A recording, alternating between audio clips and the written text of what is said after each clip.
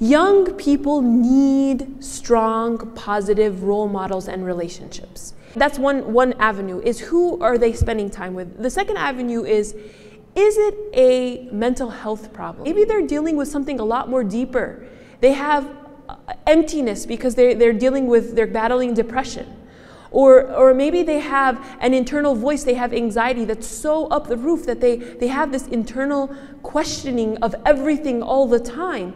And maybe this mental health issue is the issue that we should be addressing first before we really look into the concept of leaving Islam. It's really important also that you are someone who doesn't push that person away, that you're someone who is present and in the moment with that person, really connecting with them so that when they do have questions and they might come back, that they still know that you're somebody that can go back to.